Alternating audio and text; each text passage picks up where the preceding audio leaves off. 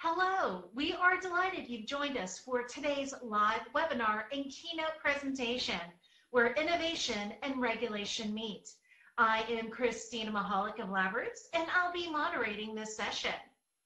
Today's educational web seminar is presented by LabRoots, the leading scientific social networking website and provider of virtual events and webinars. To learn more, visit labroots.com. Let's get started. You can pose questions to the speaker during the presentation while they're fresh in your mind. To do so, simply type them in the Q&A box, which will open when you click on the green Q&A button at the lower left of the presentation window. Questions will be answered after the presentation. To enlarge the slide window, click on the screen icon in the lower right-hand corner of the slide window. If you experience technical problems seeing or hearing the presentation, just click on the support button found at the top right of the presentation window, or report the problem by clicking on the green Q&A button at the lower left of the screen. This is an educational webinar, thus offers free continuing education credits. After the webinar is over, please click on the CE button located in the bottom left-hand corner of the webpage and follow the process of obtaining your credits. It is now my pleasure to introduce today's speaker, Laura Koontz, PhD, Personalized Medicine Staff at the Food and Drug Administration, Center for Devices and Radiological Health. Dr. M. Koontz, PhD, is a member of the Personalized Medicine Staff at the Food and Drug Administration in the Center for Devices and Radiological Health.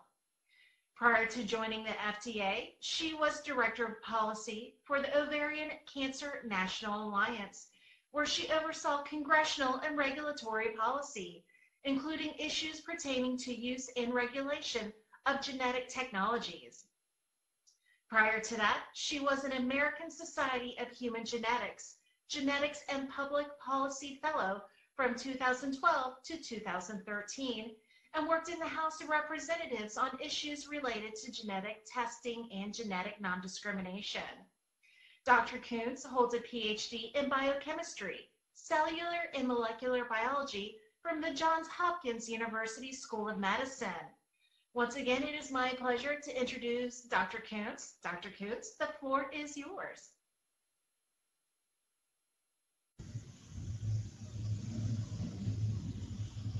Wonderful. Thank you, Christina, and good morning to all of you. It's my pleasure to talk to you for the next 45 minutes or so and then answer questions about some of our recent work regarding the regulation of next-generation sequencing tests. As I mentioned, I'd be happy to take questions at the end, and please ask them as you come up with them.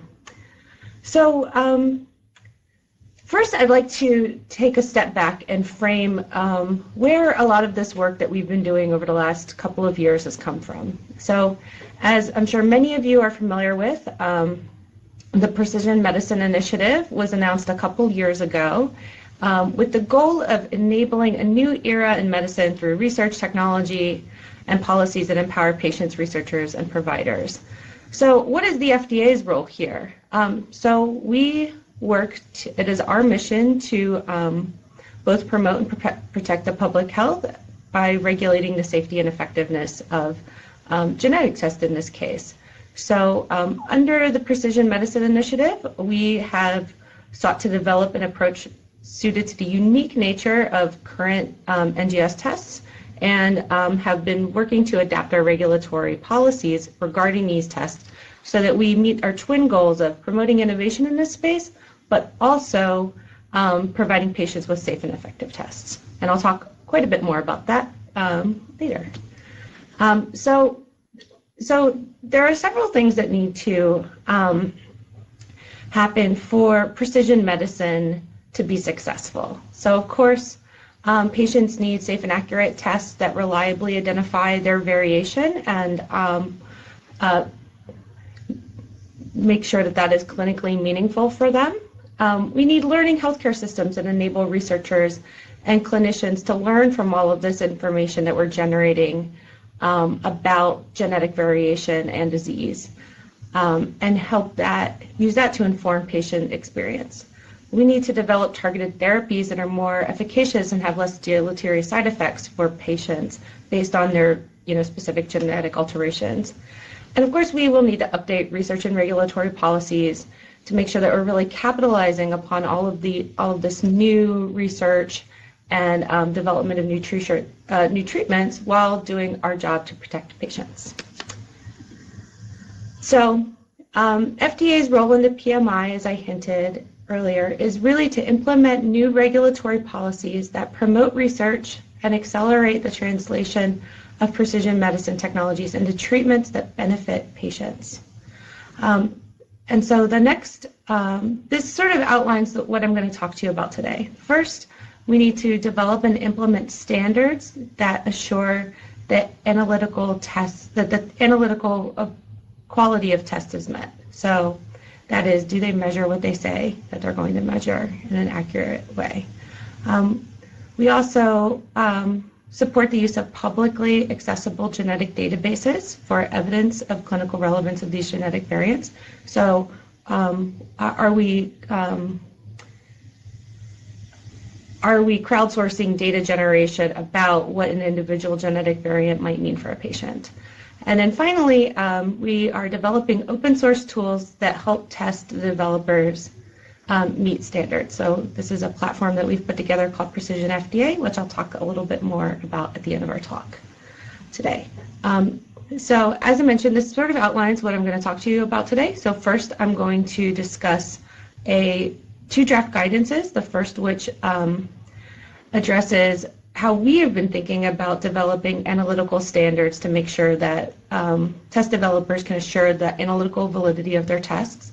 Second, I'll talk about a second draft guidance, which discusses how test developers can leverage publicly accessible databases to support the clinical relevance of their tests. And then third, I'll talk about Precision FDA, which is our platform for bioinformatics. Okay, and so just to give you a little background on FDA, as I'm not sure how many folks are familiar with what we do here and how we actually evaluate tests. So you can think about the need for a new paradigm for next generation sequencing tests because it's so different than all of the different diagnostics that have come before it. So conventional diagnostics, single gene assays, for example, have a low or medium resolution. They usually detect a couple of different analytes, maybe all of the different variants within a gene, or maybe even just a handful of variants in a gene, known to be causative in cancers, for example. Usually a test has a single disease indication, and the evidence used by a test developer to support that test in a pre-market submission is usually gathered by the sponsor itself, or they may be able to leverage literature as well. So next generation sequencing-based tests really blow that whole paradigm open. Obviously, these tests use high-resolution technology, generating millions of pieces of information about every variant in it, every base pair in the genome, and you might get information back about thousands of individual variants that you might have. The same test can be used in many different diseases, so we break apart that one test, one disease paradigm. And then obviously, because there's so much unknown about the individual genetic variants that we all harbor, it's necessary to use crowdsourced data to generate the evidence necessary to support a pre-market submission for one of these tests, or it may be necessary to do so. So when the FDA reviews a test prior to it being marketed, we generally look at a couple different things. So the first is analytic validity, and this is what our first guidance focuses on, and I'll talk an awful lot about today. So does the test correctly detect the analytes that it claims to? How precise is that test? What are the limits of detection or measurement if there are any? If a sample is very dilute, can you not get a good read on it, for example? The second thing we look at is clinical validity. So does the test correctly identify a disease or condition? So you may say, for example, a blood glucose test may be analytically valid. It might correctly detect the level of glucose in your blood. And if you are looking at diabetes, that's clinically valid. Obviously, there's a lot of literature out there that shows that those two things are related.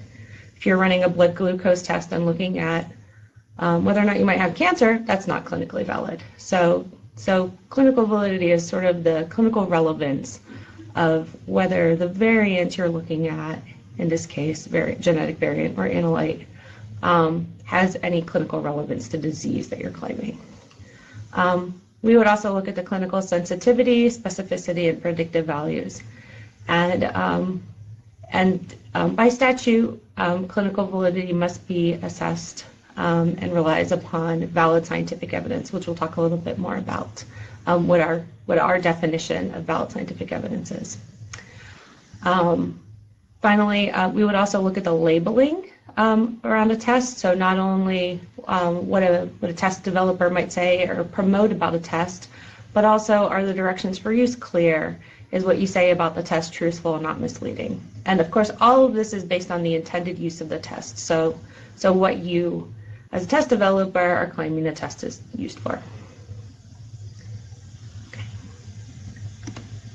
So first, we'll talk about our analytical standards draft guidance, which we published in July of last year. It's entitled "The Use of Standards in FDA Regulatory Oversight of NGS-based in vitro diagnostics or tests used for diagnosing germline diseases."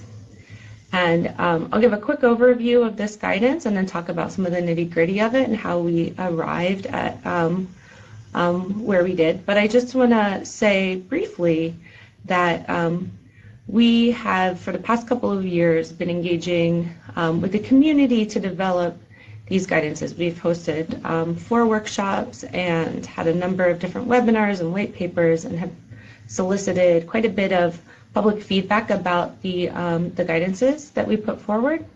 I'll mention that they're in draft, and so all of the recommendations in them are just that, they're a draft. They're not legally enforceable, and nothing that I'm going to discuss here today is for implementation. We, of course, continue to be interested in engaging on public feedback regarding these guidance documents. And so, as we move forward with these projects, look forward to continuing to engage with you and the community around this work. So, in summary, this draft guidance has a very limited scope. First, it's applicable only to germline whole exome sequencing or targeted panels, and I'll talk a little bit more about the scope in a minute.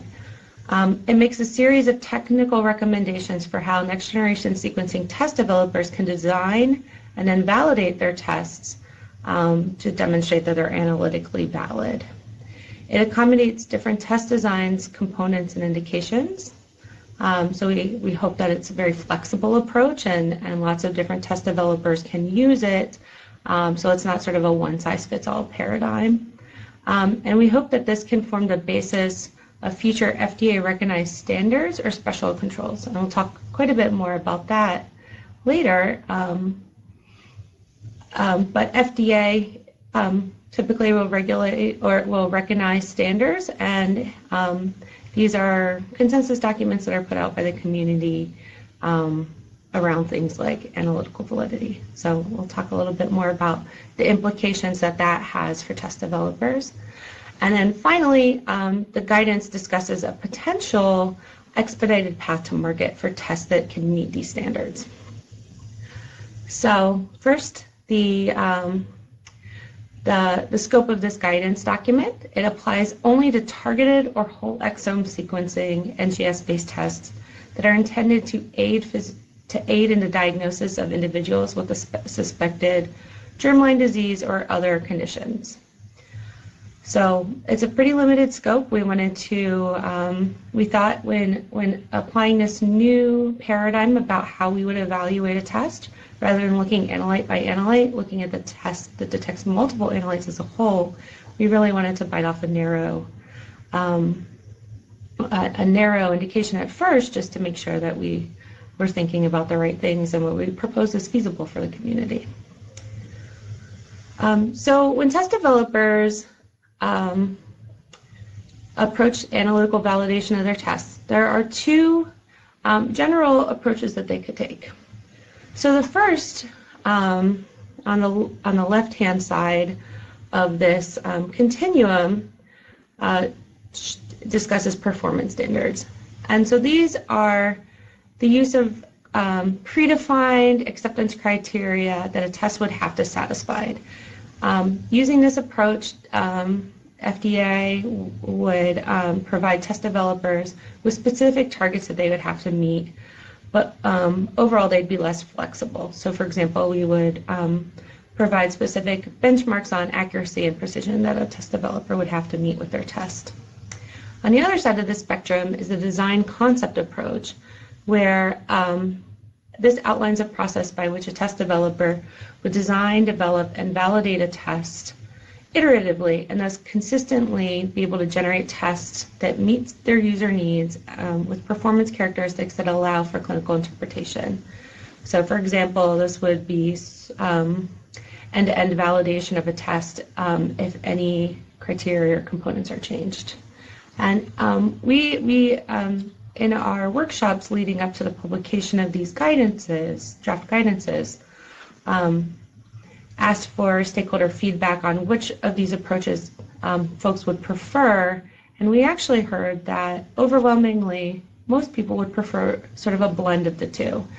They'd want some specific performance standards that a test would need to meet, and this is coming from test developers, saying, any test that offers an accuracy below X threshold, we know it's not a good test, and we really wouldn't want that out on the market. And then also, folks wanted a blend of some of those design concepts there. So not needing to meet specific benchmarks for every single thing that you're going to measure, but being able to validate an entire test end to end.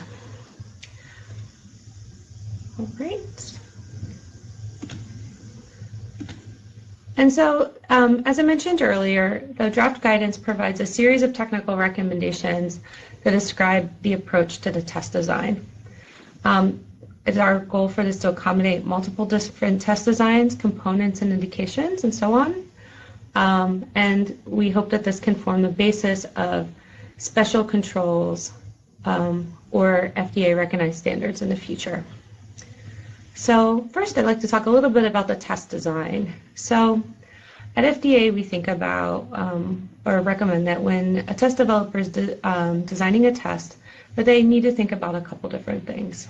So they'll need to think about first their intended use. So what do they actually plan on this test being used for? Is it a targeted sequencing panel just to look for genetic alterations in kids with suspected hereditary hearing loss, for example? Or do you want to look at the entire exome of children with developmental delays and just see what you find?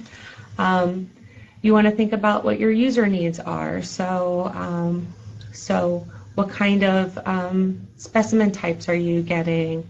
What kind of information do parents or physicians want back? That kind of thing. You also need to think about what regions of the genome you're able to interrogate and at what coverage level. For example, do you know that there are regions of the genome with clinically relevant genes that you'd like to sequence, but you know that they're tough to sequence? So what do you do in that case? You'll have to think about that feeds into the performance of your test. And then you also need to think about what components and methods you have at your disposal to use in your test. And so all of these components influence your test's design. And so when thinking about validating a test using a design standards approach or design concept standards approach, you have to think about the test design feeding into the test performance. So having encompassed all of that information and saying you need a test that runs at X specification, and reports out information on these variant regions at X coverage, what kind of test performance do you need? And so how do you design a test to make sure that you get that performance? You'll also probably want to have some predefined test run quality metrics. So how do you know if on a run level your test failed or not? So you'll want to define those. You'll then use all of this information, assemble a test, and then validate it to make sure that it's meeting the criteria that you set forward when you designed your test in the first place. And so this is an iterative process, and it might be the kind of thing that a test developer will need to step through a couple different times as they, develop their test to make sure that they're hitting all of the different criteria that they would like to. And so the draft guidance discusses in some detail how to do this process. We also included some, as many folks asked for, some individual performance characteristics, so the other side of the continuum. So we identified performance metrics and set minimally accepted values that a test developer would need to meet for the test to be considered analytically valid. The guidance specifies 4 overall metrics that should always be assessed. First, the accuracy, and that could be by measuring a positive predictive value, negative predictive value, technical predictive value. The precision, so by looking at the reproducibility and repeatability of the assay, you need to know the limit of detection. So below what coverage are you not confident in the calls that you're generating, for example. And then we'd also look at the analytical specificity. So if you're doing a targeted panel and you know that there's cross-reactivity with pseudogenes of some of the things that you're looking for, how are you dealing with minimizing that issue? We also provide general recommendations for studies to evaluate the performance. So we define elements that should always be included in validation experiments. So things that are important to FDA is that you should evaluate the performance end to end of your test. So if you change a component, you change the library prep, or you change a piece of your bioinformatics pipeline, that could be considered a major component, and you'd need to revalidate the test end to end. We'd want to see validation validation data from representative areas of the genome. So are you able to sequence, easy to sequence regions? Are you able to sequence more difficult to sequence regions? So, for example, areas with high CG content, for example. Are you able to find different variant types? So SNVs, small indels, structural variants, copy number variation, for example. Are you able to detect all of those? If not, that's probably, if your test doesn't need to detect large structural variants, that's fine. You would just need to say so. If it does, and you want to claim that you're able to detect those large structural variants, for example, you would need to have validation data to show that you could actually do so. And again, obviously, you'd want to make sure that all of the areas that you're able to sequence and you're providing validation data for are related to the indication that your test is trying to meet. We'd also want to see, as I mentioned, that if there are certain things that your test cannot reliably detect with adequate accuracy or precision, that you say so. So you define what limitations your test might have. And then you'll want to provide validation data for all of the different specimen types that you intend to accept for your test, and conduct commutability studies if necessary. Finally, also test developers should determine the number of specimens required to validate all of these tests. The guidance also provides some other recommendations. So recommendations around when Sanger confirmation might be necessary to confirm a rare variant that you find. This is not something that we'd want to see as part of a submission, but necessarily, but you should define when and how it may need to be used, and how that might affect your validation studies. We also have some recommendations around variant annotation and filtering, how information should best about test performance should be presented on a test report, how results should be communicated clearly, and then finally modifications. So if you do change one of those critical components of your test, how you end-to-end validate to show that it's consistent with your test performance before the modification took place. So finally, we believe that all of these recommendations, so before I talk about that, let me just talk about regulatory considerations. So next generation sequencing tests for the intended use described here are currently class 3 or high risk tests just by legal default, because FDA has not seen one of these tests and classified it before. We believe that it would be class 3, or legally it would have to be class 3. However, we believe that it's possible to classify these tests as class 2 or moderate risk devices, and the draft guidance outlines what FDA believes it needs to support this classification. So if we received one of these tests, initially it would be defined as class 3 just by, by the law. We would request then that the test developer submit what's called a de novo request, and we could then potentially down classify the test to class 2 or moderate risk and provide what are called special controls. In the future, and these special controls might make up some of the things that are outlined in this guidance, the type of analytical validation that we would want to see for this test type. And finally, the guidance entertains the possibility that in the future we might be able to exempt this whole test type from pre-market notification, provided that all of these tests are able to meet the special controls outlined in the draft guidance. So the technical recommendations in the draft guidance can serve as general recommendations, special controls, and I should just mention, for those of you who work in labs, these are not sort of like the run level special controls that you might include in an control as you might include in an experiment.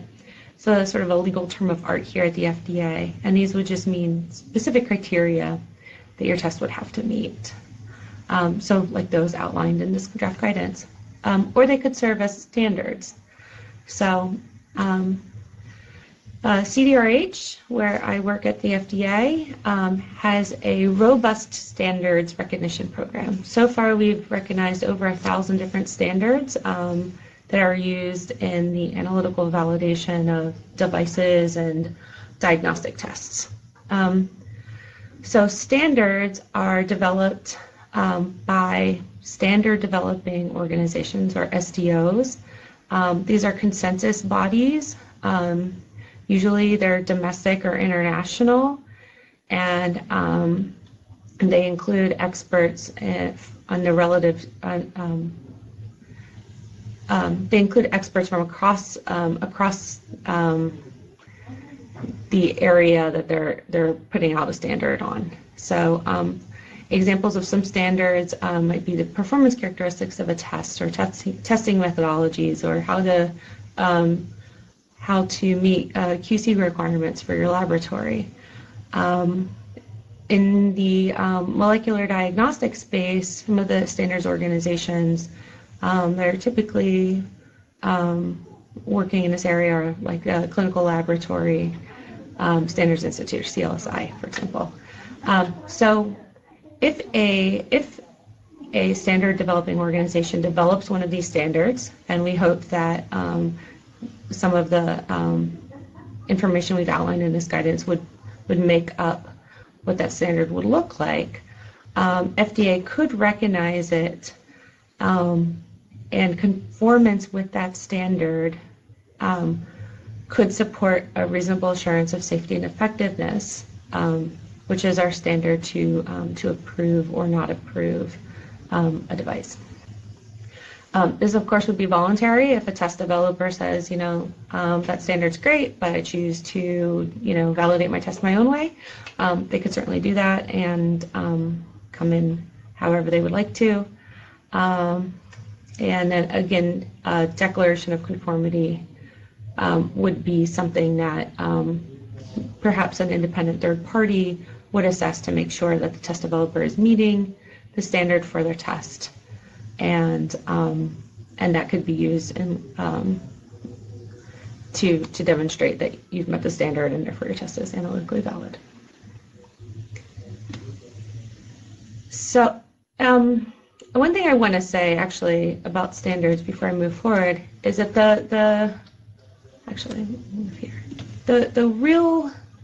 real benefit to using a standards-based approach is that when we issue special controls around a certain test type, they're not easily updated by the agency. So we tend to have a lot of policies and bureaucracy that we have to move through, but standards developing organizations that could put out a standard with the same information, they're often updated annually, and FDA can then recognize each iteration of that standard. So as the technology advances, the standard can be updated, and FDA can recognize it. So standards move a little bit more quickly than the FDA can. So, another thing that would be advantageous is that under our conventional approach, any modifications made to a test would require FDA re-review of that package. However, standards or modifications could be one of the components that's included in a standard, which would make things quite a bit easier for a test developer. So if they predefine how they're going to make modifications and validate them, then we wouldn't need to see a resubmission of that issue. Of course, it does take a while for the community to develop standards, and I believe those efforts are currently underway. So in the absence of standards, or if a test developer is interested in using this approach before a standard is put out, we can use special controls in that case too. So next, I'd like to take the next few minutes to talk about our second draft guidance, the use of public human genetic variant databases to support clinical validity for next-generation based tests. So the benefits to using publicly available genetic databases are obvious.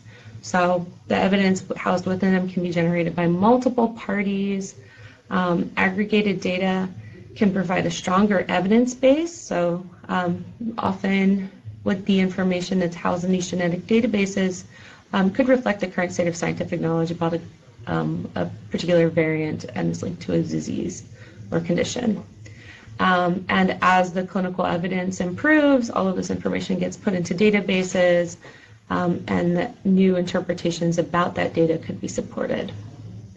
So databases have the potential to speed evidence development for next-generation based tests, since the evidence housed in these databases is generated by multiple parties, it's updated quickly, and it's really reflective of what's going on in the community.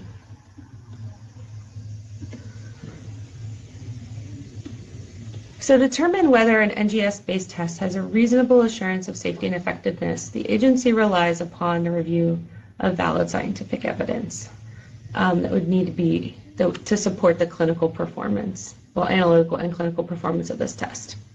So this is the definition in statute that FDA relies upon. But some examples of what constitute valid scientific evidence are well-controlled investigations, well-documented case histories conducted by qualified experts, reports of significant human experience with the device, and peer-reviewed literature. So notably, this is also the type of information that could be housed in a publicly accessible database.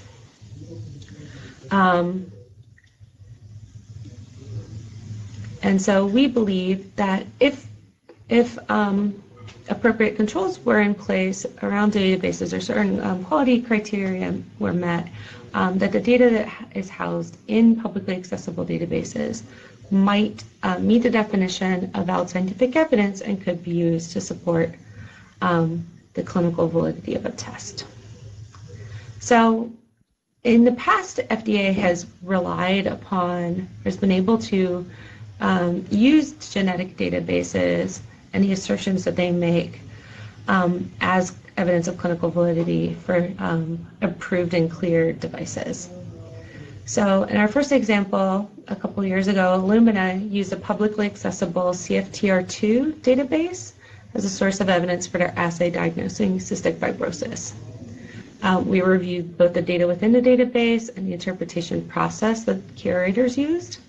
And based on this evaluation, we thought that the data in the database and the processes used to generate it were sufficient to provide assurance of the clinical validity of the variants reported by the test. In a second example, Myriad used its own proprietary database as a source of clinical validity for its BRCA analysis companion diagnostic test used in ovarian cancer treatment selection. So FDA reviewed the interpretive process that Myriad used to classify variants and again found that the processes they used were sufficient to provide assurance of clinical validity. And it's important to note here that because we reviewed the process by which the interpretation occurs and found that process to be sufficient, Myriad is allowed to report to physicians never before seen variants, so newly classified variants that they find. So we believe that these two different decisions provide a model by which genetic variant databases can be used to support test clinical validity. So the draft guidance we put out last year contains a number of different recommendations for database administrators to demonstrate that their database can be considered a source of valid scientific evidence. The guidance also outlines a voluntary database recognition pathway, so similar to its standards recognition pathway we just discussed. And then the guidance describes how evidence from databases could support the clinical validity of NGS-based tests. So we'll next discuss the recommendations in greater detail, but broadly they rest upon a couple different pillars. So one, transparency; two, high quality data, validated processes and formal procedures, use of expert interpretation, and what I call data hygiene. And all of these were things through our experience with CFTR2 and Myriad we found to be important to assess, to making sure that the data housed within the database does meet that definition of valid scientific evidence. So the scope of this guidance document, it's only applicable to publicly accessible databases of human genetic variants. So we're not talking about microbial genome identification. We're not talking about software that's automated and automatically classifies or interprets genetic variants. And we're not talking about proprietary databases either. I think we can skip this, but the slides will be available after the fact. I know that in the genetics community, there are a lot of different terms of art around what things like curation and interpretation mean. But here, for the purposes of this guidance, Interpretation means the process by which database personnel evaluate the evidence regarding a link between a variant and a disease or condition, and then how the link that database personnel comes up with, that's the assertion that the database then makes about a genotype-phenotype correlation between a particular variant and a disease or condition. So we believe that the evidence residing in many of these genetic variant databases could meet the definition of valid scientific evidence, and we then outline a number of recommendations that, if a database administrator follows, could receive FDA recognition for their database. And we believe that then those assertions could be used to support the clinical validity of a test. So, as I mentioned earlier, the recommendations really kind of rest in 5 different buckets. So, transparency is key.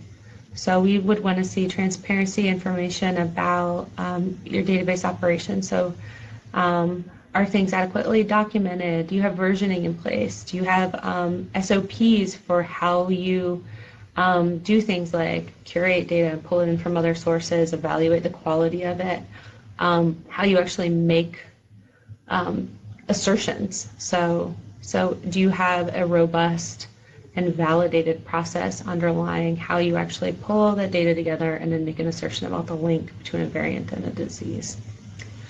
We'd also want to see use of standardized formats and disclosure of what formats are being used, so people are using the database know what they're looking at.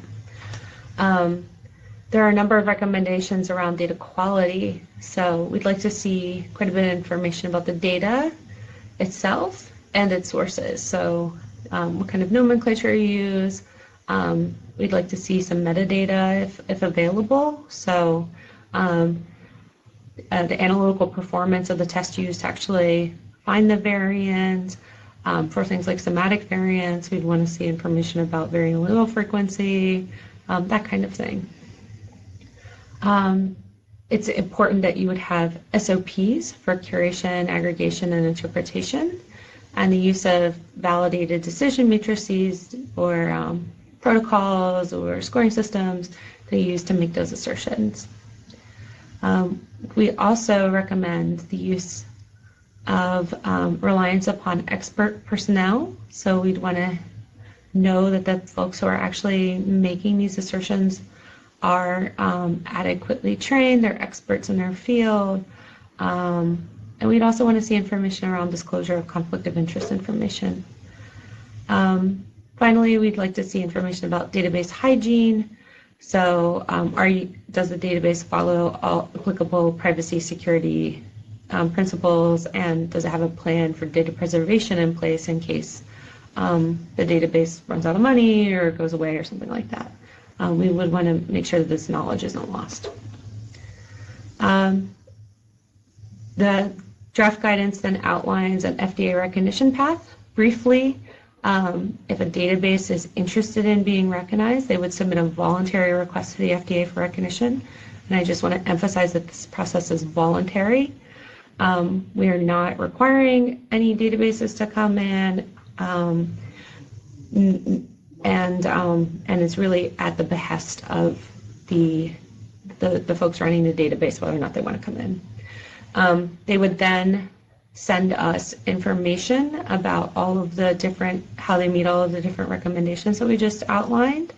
And the guidance also outlines processes for maintenance of that recognition. So a periodic review by FDA of all your SOPs, maybe spot checking assertions, things like that. We then believe that if an FDA recognized database makes an assertion, it's likely to constitute valid scientific evidence and would strongly support the clinical validity of a genotype-phenotype relationship. So if a test developer is interested in bringing in a test for a hearing panel, and we have said all of these different assertions about the link between these genetic variants and hearing loss, are valid scientific evidence, a test developer could point to that database and say, this is what I'm using and this is what I'm reporting out. And it's possible that we would say that that is sufficient on its own and we don't need to see any more clinical data to support the clinical validity of that test. So in summary, we believe that this process provides a pathway for streamlined evidence generation that takes advantage of the work already being done in the genomics community. And we further believe that this approach offers speed, scalability, and safety. So speed, this approach when finalized could provide test developers with an efficient path to market and connect patients with the current state of scientific knowledge about their variants. Scalability, test developers, both large and small, can benefit because they all have access to the same publicly available databases for evidence generation. And safety, this approach would encourage innovation while still assuring patients and healthcare providers that the tests that they use and rely on are safe and effective and provide accurate and meaningful results. And with just a couple minutes left, because I want to make sure to leave time for your questions, we're going to talk about Precision FDA. Oh, first let me put in a plug. For both of these guidance documents, they really are community-driven efforts, and so we do need help by the community. We need folks to help serve on standard developing organizations, bodies that are going to look at developing these standards. Clearly, reference materials are key important for analytical validation of NGS-based tests. Data sharing, so really building that repository of information in these publicly available databases is key to creating sustainable and high-quality databases. And then obviously, a lot of those databases are built upon the backs of volunteers, so folks helping out with curation and assertions, or making assertions is critical to really realizing this future. So the last couple of minutes, I just want to put a plug in for Precision FDA, which is our community-based platform for NGS assay evaluation and regulatory science exploration. So I just want to be clear, this is a regulatory science platform right now. It's not a regulatory platform. But what it is it's actually just a sort of a sandbox where folks who are doing next generation sequencing can upload their bioinformatics pipelines, upload particular pieces or apps within those pipelines, do in silico mutagenesis to really challenge their pipelines. And it's a way for the whole community to sort of play together. It's crowdsourced, cloud-based platform. It provides tools and open access resources. So there are, if you were to log in, there are a number of different apps and pipelines already available for you to play around with in there. And it allows the whole community to test and pilot and validate different approaches. So far, we've had over 1,000 different users create accounts on the site, and these are folks from the entire sort of genomics community. So test developers, both large and small, NIST, the National Institutes of Standards and Technology, FDA scientists, scientists from NIH, standards bodies, academic centers, industry, and so on. And so if you were to actually go to the website, you would, and create an account, you would see this landing page. So it gives you a taste of what kinds of different things you can do on the platform. So you could upload a file, run a comparison, launch an app, add an app or something like that. And one thing I did not mention here is there are both public and private spaces on the website. So if you have this new app that you want to try out and you think it's really cool, you can upload it to the public space and have other people play around with it. If you really just want to tested a couple different pipelines against each other using, files that you generated in your own lab, you could do that in your private space and you don't have to share that information with anyone. And just to be clear, when I say with anyone, I mean with anyone. The FDA does not have access to your private space. So it really is a sandbox for folks who are interested in this aspect of NGS to play around in. We have done a couple different challenges through the site in the last couple of months.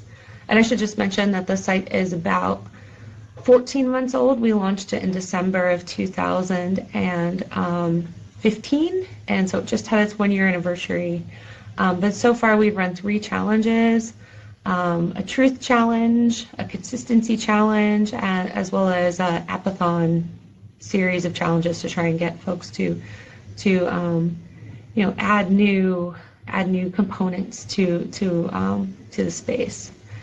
We do plan on running additional challenges in the future, so that if you're not quite sure how this might be useful for you, maybe sign up for an account and get involved in one of our future challenges.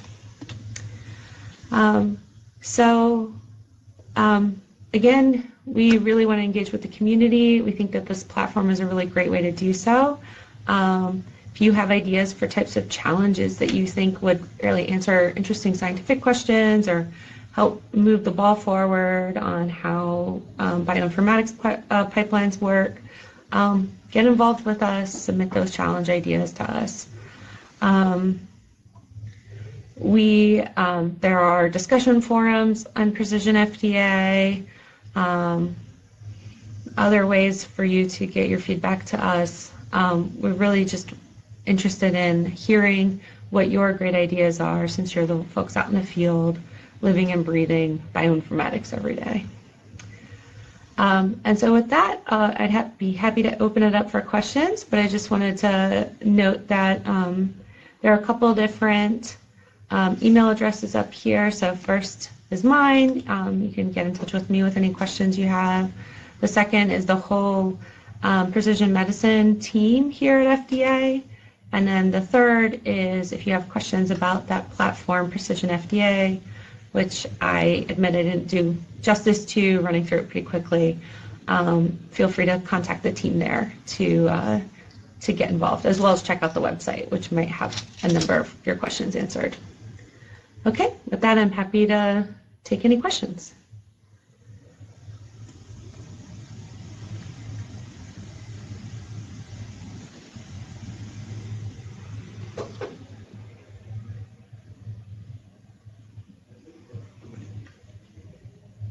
Okay, so one question that we often get asked is, who do these guidances apply to? So do they apply to labs? Do they only apply to conventional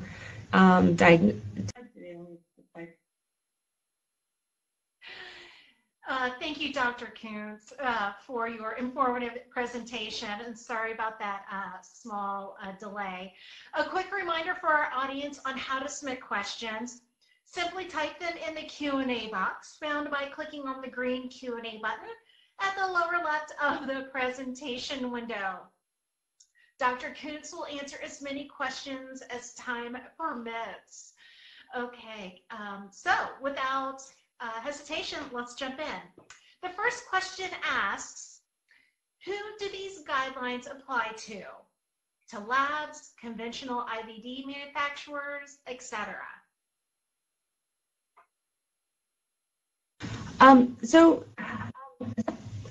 There I am, sorry.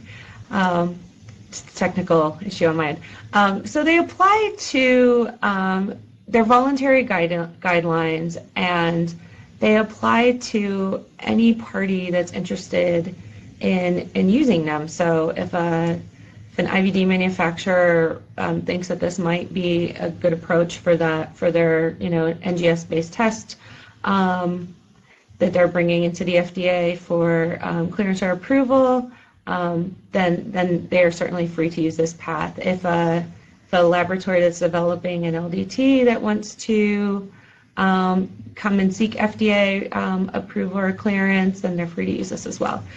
It's not, no one is required to use this pathway. I just want to be clear about that. It's all voluntary. We just saw the need for a different paradigm for how the agency could review these types of tests and wanted to proactively provide one to the community.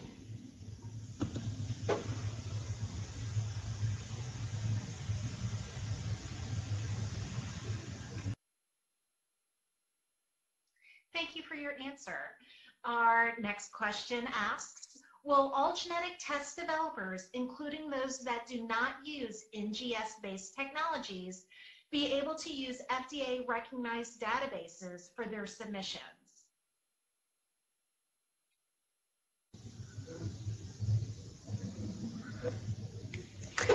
Thanks.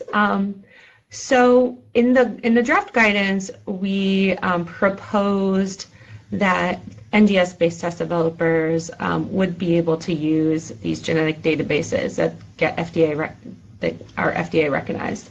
However, we received a lot of public feedback from the community saying that other types of test developers, such as genetic technologies that rely on just sequencing, like Sanger sequencing or PCR, would also be appropriate candidates for this type of, for using these types of databases. And so as we move forward with finalizing the guidances, that's something we're considering, and I think really moving towards any sort of genetic technology could benefit from this pathway.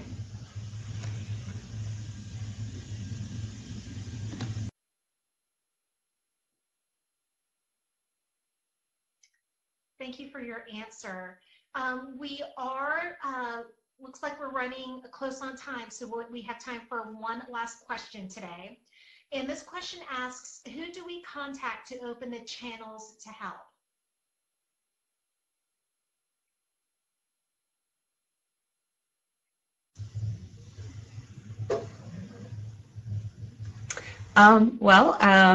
Luckily I've still got my slide up with my email address.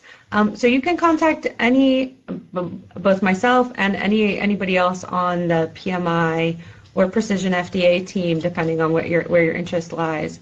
As I've emphasized, we really do think about this whole effort as being community driven, and so we're really interested in getting community feedback as well as engaging with y'all about moving forward. So please feel free to email me, email the folks on our team, and we look forward to working with all of you.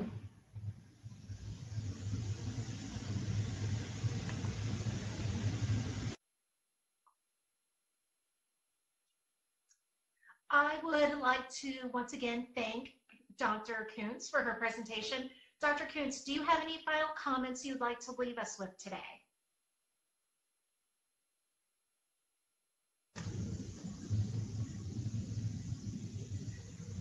I think I just encourage folks to check out Precision FDA online.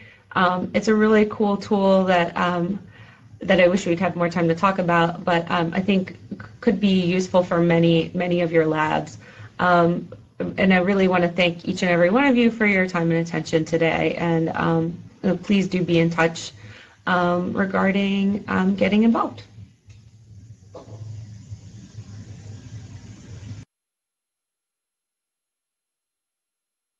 I'd like to thank the audience for joining us today and thank LabRoots for today's educational webcast. This webcast can be viewed on demand through May 2017. LabRoots will alert you via email when it is available for replay. We encourage you to share that email with your colleagues who may have missed today's live event. We look forward to seeing you here next time at LabRoots. Goodbye.